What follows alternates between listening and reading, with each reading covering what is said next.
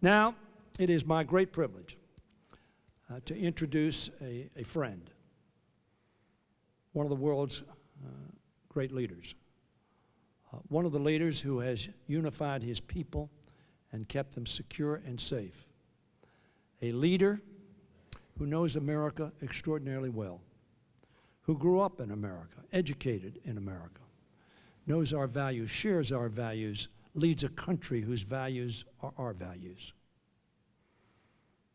A scholar,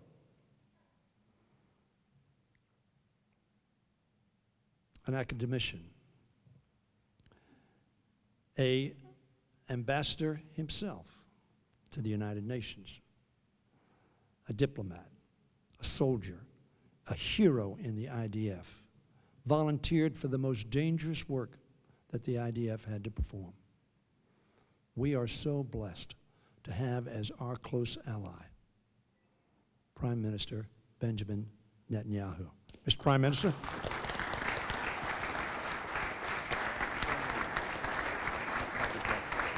Thank you.